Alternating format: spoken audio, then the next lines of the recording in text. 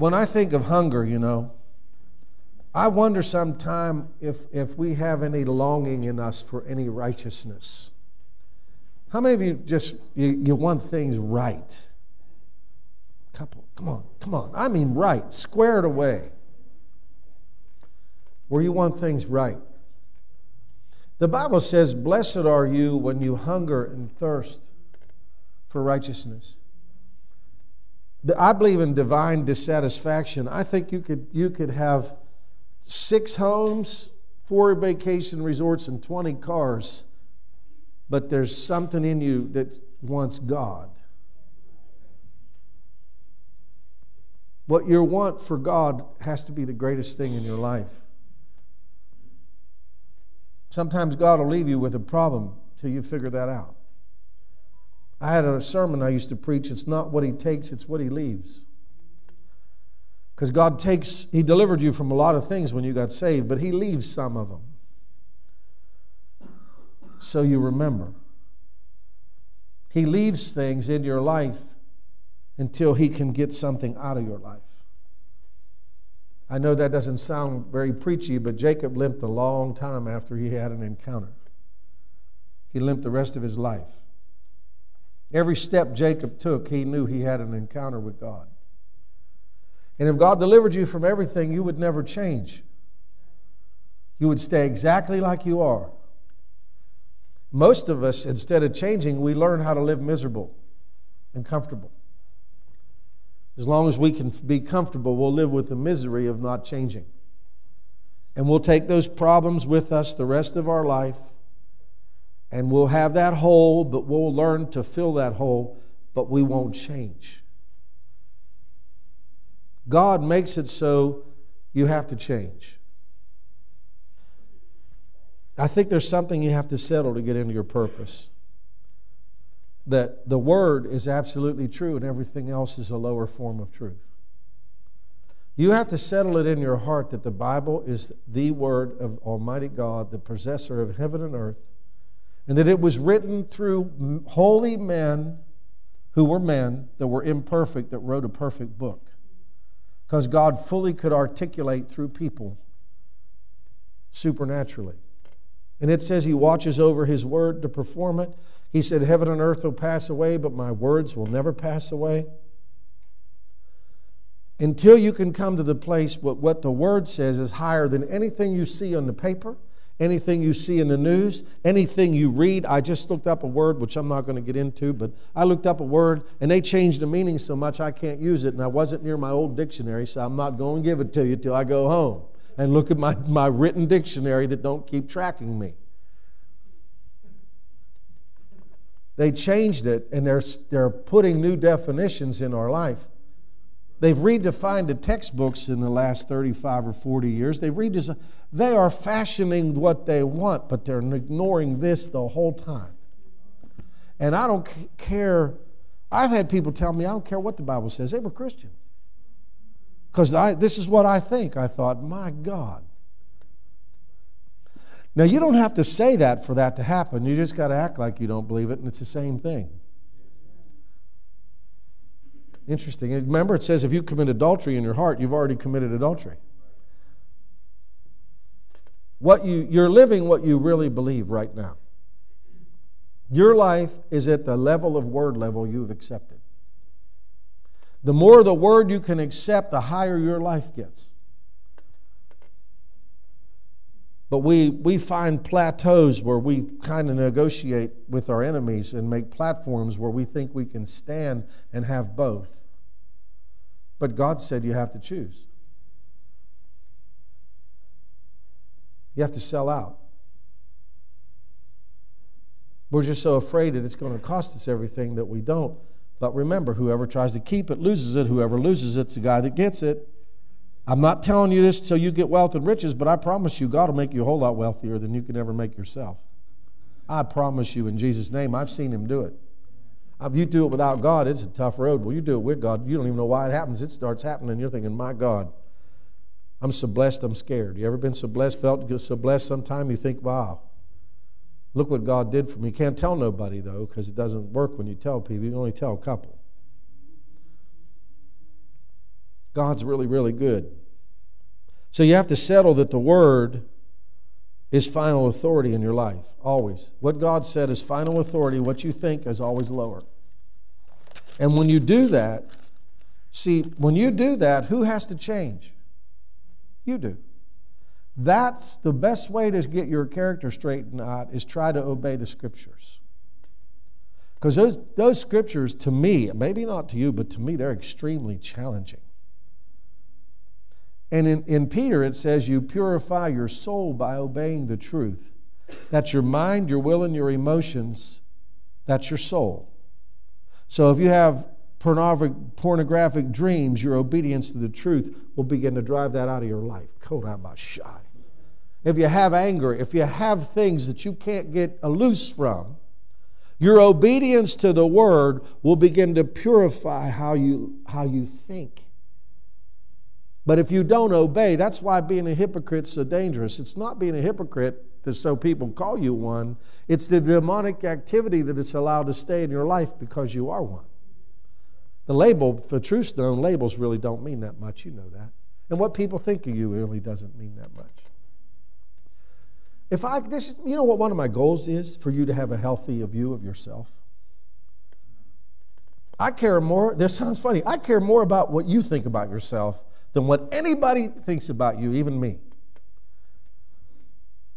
I want you to understand that God is perfectly content being your dad and father, and that you can relax and be yourself. If I didn't do nothing for you with this my whole life, if I could help you with that, you'll be all right, because you're not driven by fears, you're not driven by anxieties, you're not afraid all the time. You get delivered from all those emotional things that torment you that you've learned to live with, because you find out you're loved and God is watching out for you. I think if you can get people to understand that, they've got some great thing. Because they can relax and explore their life and become what they want to become, because they're not driven and afraid. This place is designed for you to be yourself. Now, if you have imaginary performance things that I don't know, I've told people before, they said, you're thinking. I said, no, I'm not. I didn't think of that. You thought of that on your own and you stuck it on me. I didn't know what I'm thinking. I don't know how you did that. They're saying, are you this at me? And no, I said, I wasn't thinking about that. Because you know how your mind is. It fabricates a lot of things that are not there. You have fights to fight that aren't even there to fight about. Anyway, so your personal belief system will determine how well you do. Who are you? You are what you really believe. You know. I hate to use, I'll use somebody else, but I can't because it's too personal. My kids always knew what I believe. And people around me know what I believe. I don't have to tell them. Because your life says what you really believe. You hear me? If you have to tell them, you don't have a good reflection. You shouldn't have to tell them. Somebody should look at your life. See, you are literally, the Scripture describes you as a letter for all men to read. Your life, when they look at it, should see there's a God and that you serve Him. I think we have turned the world completely off by calling them homosexuals, by calling them sinner names, and doing all of that, because our life wasn't strong enough for them to want to ask us what we got. I didn't say that all that isn't true. I'm telling you, you disarm people when you live it. You alienate them when you criticize them. I wanted to live it so they'd ask me a question, and it has worked. Your personal integrity gives you the platform to somebody want to ask you a question. I really believe that's where all the evangelism is. I promise you, if you went downtown today and you started screaming everybody was going to hell, I doubt if one person would listen to anything you've got to say. And they might remember you, and if they see you, they'll probably drive down another block and go around you and make sure they never see you again. But if they watch your life under pressure at work, and your friends see that you don't switch sides and you have stability because you have stability inside you, you create a favorable opening to have a conversation with them.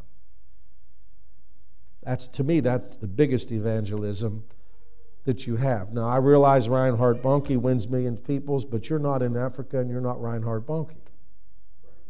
But I promise you this, because I understand principle, Reinhard Bonnke can do what I just said.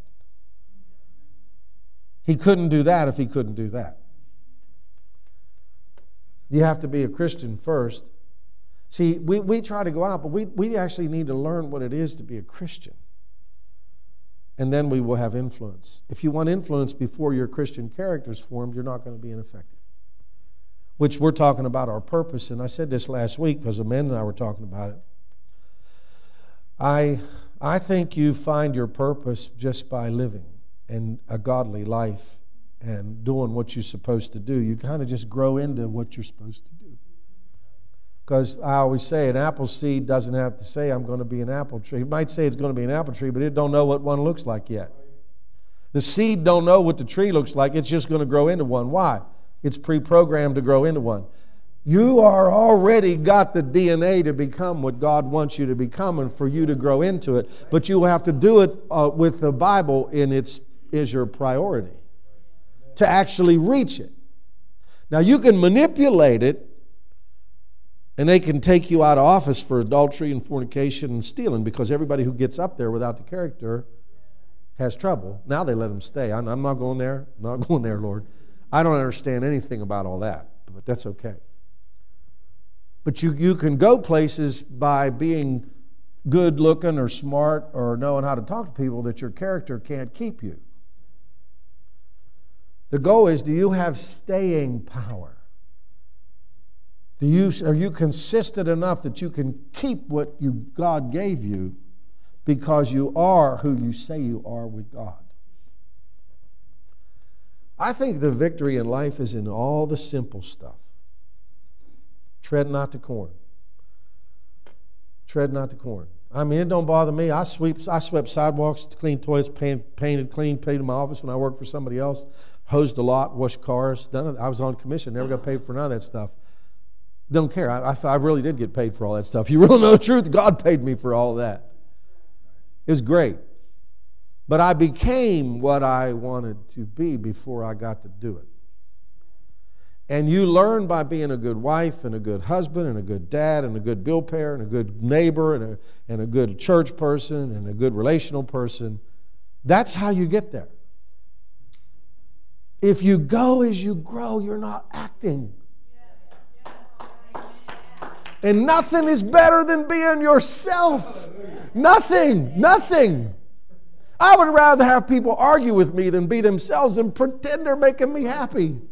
So we don't agree. We'll talk about it tomorrow. Let's go eat lunch.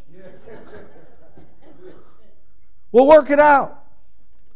Might not even agree. I don't know. Maybe you know something I don't. Maybe I know something you don't. But what's that got to do with our fellowship? We're supposed to see a disagreement makes your character grow. If you get everybody to agree with you, you'll never change. You know, I was thinking about all the people. I was thinking about the body of Christ today. Do you realize how different we all are? This church has a whole group of different people. I go to Philly. I was just in Philly. They got them all. Pick a nation. Pick a nation, and it's in their church. I love it because I love diversity. So for me, it's perfect for me. I like all the differences. I was wondering the other day, I said, why don't you, I'm talking to myself, Joe, why don't you preach the same sermon exactly like you did in the first one? I don't think I'm capable of it. That's probably the real problem. Because I don't think in performances, I think in communication. So whatever I got to do to communicate is what I'm going to do so you get it. It's all about communication. That's why religion is so hard to deal with, because Jesus was a communicator and they were a ruling authority. Jesus was the Son of God. He had all the authority he needed, but he was a communicator, and he broke it down and said, a sower sows the word. He never led from position. He led from relationship. It was obvious he knew what he's doing. I mean, they'd walk up to him and say, we could tell you're a teacher sent from God. That's what they knew it. But he never used that as any means of leadership. See, if Jesus had to do, he had to be a Christian, right? You realize he kept the law perfectly. He had to do it before he could tell you that you could. Oh my, we could go home. We can go home right there.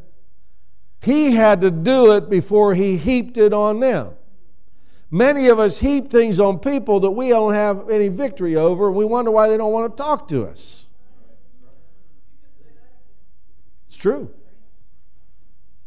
You're going to love this. Be a Christian. Have some personal victory in your life as a Christian. And I promise you in Jesus' name, because I know God, He'll start opening doors for you to win souls. If I said you better go win some souls, if you don't have it in you, how are you going to do it? Power only works in reality. So when you actually believe it, there's an anointing on your life that produces the opening. If you don't have it, you'll go out and say, ain't nobody listening to me. I'm not doing that. They told cussed at me. But your genuine Christianity has what does the word Christian mean? Anointed one. You got to have the Christ-like to have the anointing to be a Christian. That's why I always tell you, this might be my gift though, so I better watch, because the apostolic gift likes going out where nobody knows nothing, and there ain't nobody. Excuse me, English. It's okay. I'm communicating. I like going out where there's nobody, and I've never been, and meeting new people and starting something. Even a fight if you have to, but start something. In other words, you should make a difference. And it's because I actually believe the gospel. So I'm sure if I go into one town today, somebody in there is ripe. Somebody, somewhere, got to want to hear something. Someplace. Father, I thank you. You lead me to them today in Jesus' name. And then I see, notice I'm full of anticipation and I'm smiling. And you know what? A smile will attract somebody. A frown don't attract everybody. If you have no victory over yourself, how are you going to smile? But when you got victory, you're just looking for something to do.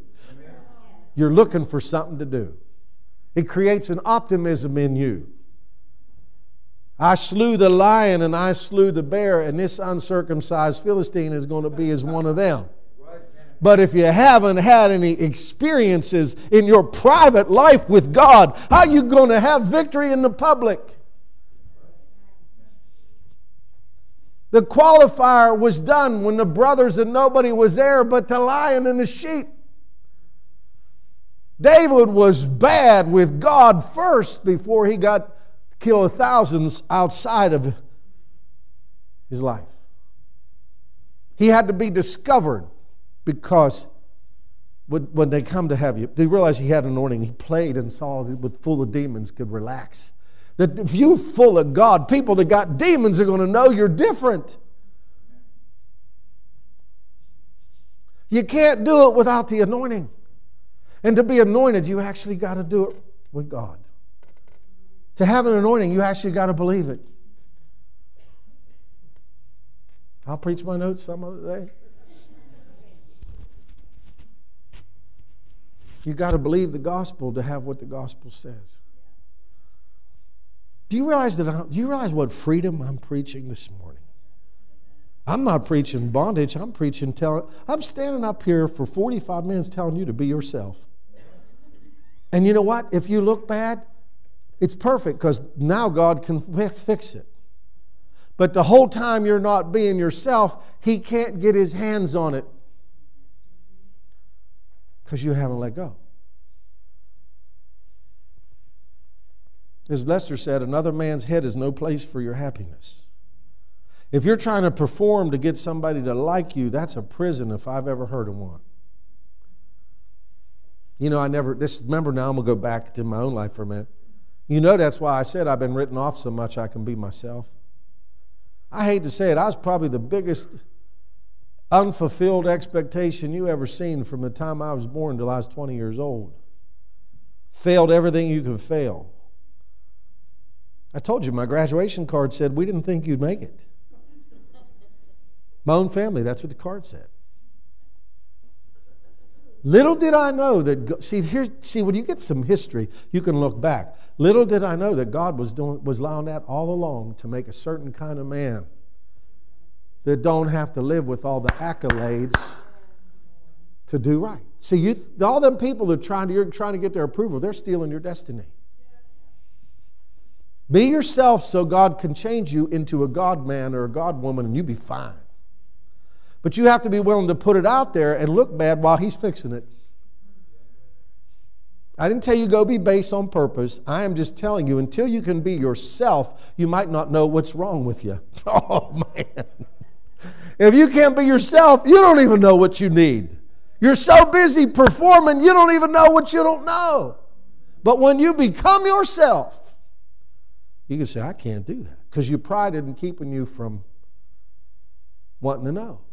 Or your low self-esteem, because if you could admit you can't do that, you hate yourself because you can't. You feel like you're worthless, but you didn't know who you are and what you got because you're so busy looking at what you're not. You don't know what you got. You're a treasure of value. You're full of God when you got born again. And when He fashioned you in the womb, He knew exactly what He gave you. But if you're trying to be somebody else, you won't discover yourself. I'm preaching freedom. It might sound like I'm preaching harsh, but I like this harsh stuff. It gets me out. You get me out. Get me out. Don't leave me in jail. You got to be you. I had a guy at work for me, and he said that. He says, you know, this is the only place I've ever been where I can be myself. Can people be themselves around you? I know they're going to be accepted. That's the big question. You want to win souls, do you realize they might have to tell you they've been married 10 years, slept with 3 women, and got somebody pregnant and had an abortion? Now, do you want to get them saved? Because they got to confess their sin before they get saved. Who are they going to tell? If you happen to be the guy they're telling, do you have enough character to know all them evil things about somebody? And hug them and say, I'm so sorry about your life, but God can help you with that. You've got to be able to know all that stuff and maintain your Christian character instead of think evil of them, because love is what will get that job done. I had all that in my notes, but some of it we're not going to get there. But if you look at Corinthians, 12, it lists the gifts. First, it lists the gifts, tongues, interpretation of tongues, all those things. Then it goes to the governmental gifts, apostles first, and gift of government and miracles. But the next chapter, he says, let me tell you a more excellent way. And love is the one. He said, I just listed all the power gifts. I just listed all the office gifts. But let me tell you what really works. You need this, but let me tell you where the power is. It's in love. Love can know things about people and still love them.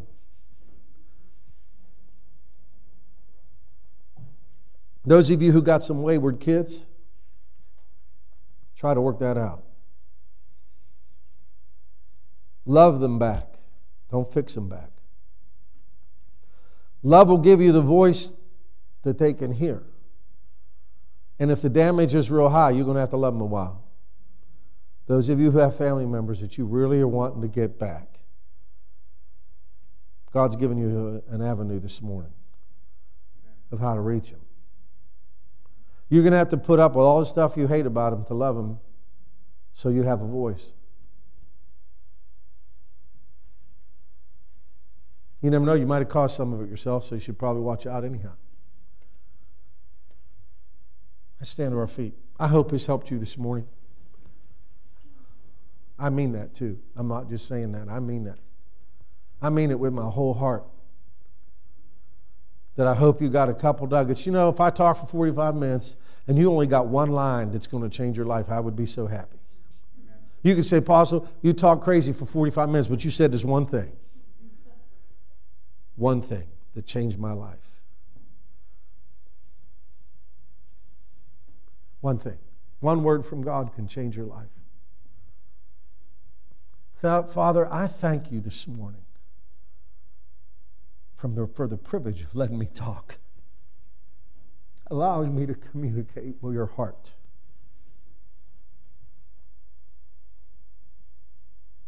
Father, I thank you those words are living, and they go down in the inward parts of our heart, and they take root, and they grow as plant. They grow a victory.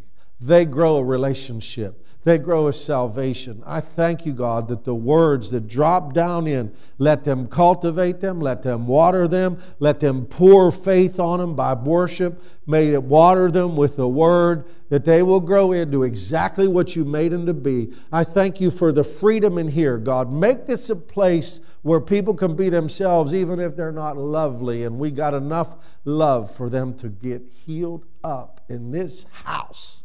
In the name of Jesus. Father, I speak health to all of our bodies. Organs working right, all organs working, pancreases, colons, arteries, livers, kidneys. I thank you, Father, in your great mercy, while you're conveying to them, like you did me with my dream, you kept me alive till you taught me what I didn't know.